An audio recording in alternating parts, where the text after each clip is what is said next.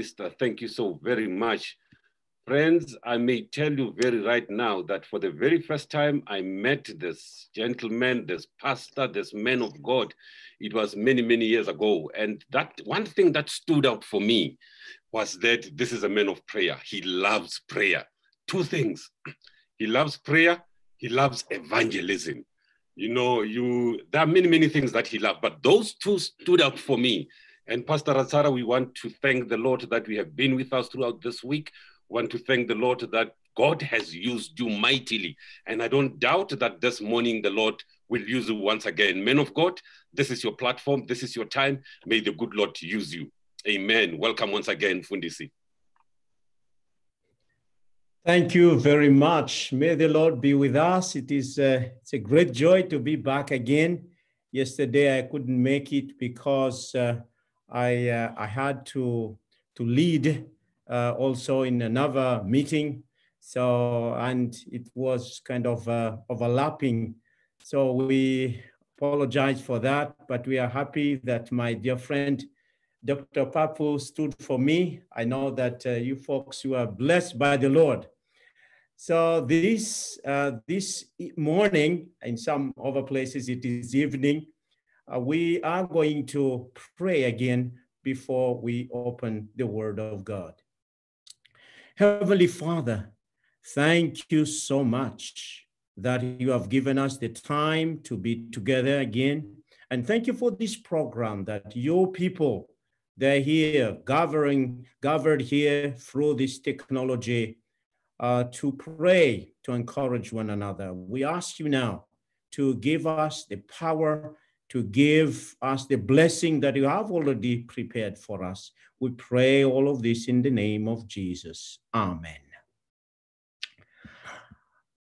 Well, we are going to share the slides now. What is the theme? The theme of our prayer time, the talk this week. That question, where is the fire? And we have studied that through the life of Peter.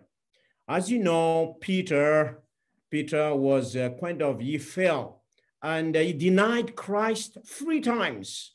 And that was really the lowest point, I would say, in his life when it comes to his being a disciple of Christ. But he came back to God. And we have studied that he came back to Gethsemane but before that, he accepted the love of Christ, that the look of Jesus Christ changed his life. And that is the love of Jesus Christ. If you really would like to be strong in the Lord, to be able to face challenges in life, we need to accept that love of Christ and experience it, not just to know it mentally, but to know it experientially in real life. So that is the first step. I'm just recapping, doing the recap here. The second one is going back to Gethsemane. That is the time, that is a place where Jesus Christ said, oh, Peter, you cannot even watch, you cannot even pray. But this time you went there and he prayed. And this is not a simple prayer. It was an agonizing prayer. It was a prevailing prayer. And he prayed a prayer of repentance and confession. He confessed his sins. And God has forgiven him. And God wanted him to have experience even deeper than that. And then he went to the tomb. He went to the tomb and he saw what? An open tomb. That means Jesus Christ was alive. Jesus Christ was not the one that was tortured and was crucified. He was alive. And that changed the life of Peter. From that time on, he realized that Jesus Christ is alive and he is so strong in the Lord. And now let's continue the step. Right there, As you can see, he surrendered his life to the Lord. He renounced everything. He gave everything to the Lord. But now, Jesus Christ wanted still add into his training for the fire not to be outside of him, but somewhere here. And I would like us now to study the next steps. The first one is 40 days with Jesus. In Acts chapter 1, I would like us to open our Bibles. In Acts chapter 1, there, Jesus Christ, after his resurrection. This chapter, my dear brothers and my dear sisters, is so meaningful. So I would like, and I know you have your Bibles with you, I would like you to open your Bible, and that is in Acts chapter 1. Acts chapter 1, verse 3 to verse 5. To whom he also presented himself alive. Well, we can even read from verse 1, so to give us a context. The former account I made, O Theophilus, of all that Jesus began both to do and teach, until the day in which he was taken up, after he, through the Holy Spirit, had given commandments to the apostles whom he had chosen, to whom he also presented himself alive, after his suffering by many infallible proofs, being seen by them during 40 days, and speaking of the things pertaining to the kingdom of God.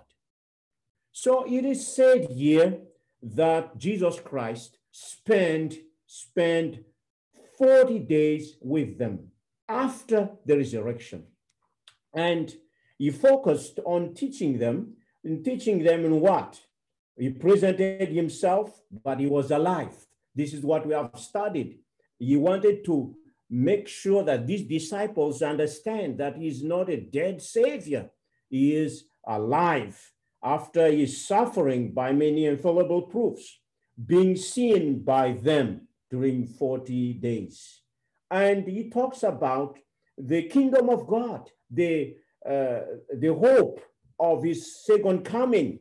And then in verse 4, and being assembled together with them, he commanded them not to depart from Jerusalem, but to wait for the promise of the Father, which he said, you have heard from me. And then verse 5, that is a promise. For John truly baptized with water, but you shall be baptized with the Holy Spirit not many days from now. So he talked for these 40 days about the kingdom of God, about the future. And then he gave them the promise in chapter 1, verse 8. But you shall receive power when the Holy Spirit has come upon you, and you shall be witnesses to me in Jerusalem and in all Judea and Samaria and to the end of the earth. So Jesus Christ then spent the 40 days with the disciples, and he was teaching them. For 3.5 years, he was teaching them, he was discipling them, but this time he gave them a kind of an intensive training for them to be strong. And the goal is for them to be filled with the Holy Spirit, to be filled with the fire of the Holy Spirit. And Jesus told them, you know what, I'm leaving now, but I don't want you to leave, to go yet. Stay in Jerusalem. He gave them that command. And sure enough, they obeyed that command. And in the upper room, what did they do? They claimed that promise of God that they will receive the power of God, the Holy Spirit. And then in verse 14, that means the disciples, and there were like 120 of them, these all continued with one accord in prayer and supplications with the women and Mary, and the mother of Jesus, and with his brothers. So they were there. They spent already 40 days with Jesus Christ. And now they spent 10 days because, you know, the Pentecost, Penta is 50. So 40 days, they have already spent that with Jesus Christ. And now in the upper room, another 10 days. And there they summarize, you can summarize in two things. They prayed. Supplication, that means a vertical relationship with the Lord. They deepen their relationship with the Lord, and then they put away all the differences. They have the one accord. That means the horizontal relationship, and that means the cross. They spend that time together in the upper room. And Peter was there. He experienced, and actually he led that. He was one of the leaders of that 120 people in the upper room. They prayed. They confessed again their sins, and they reconciled. They put away all their differences, and they were deep. They are deep into the relationship with the Lord. My dear brothers and my dear sisters, this is what we need to do. If we want really to be filled with the Holy Spirit, we need to follow the steps. Peter, the fire was outside of him because we have studied that somehow he was arrogant, he was so sure, and he followed Jesus at a distance, not close enough. And he was hiding himself. But now he repented. He renounced the sins. He emptied himself. He allowed to be emptied. Self must die. This is what we need right now. Do you want to be like Peter, filled with the Holy Spirit? The first thing is total surrendering. Surrender our lives to the Lord. Is there something just between us and the Lord? This is what we need to do. We need to ask God to remove that and to confess our sins.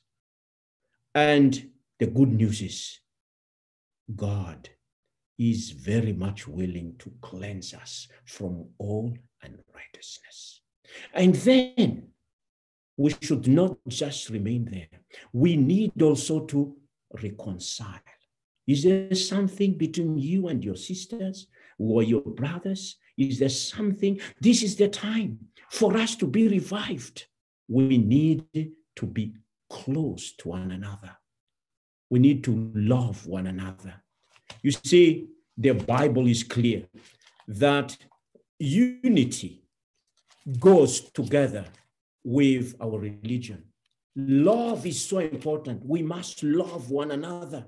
So much so that in 1 John chapter 4, verse 17 and 18, it is said, verse 20 rather, chapter 4, verse 20 and 21. This is what I read. If someone says, I love God, and hates his brother, is a liar. For he who does not love his brother whom he has seen, how can he love God whom he has not seen? And this commandment we have from him, that he who loves God must love his brother also.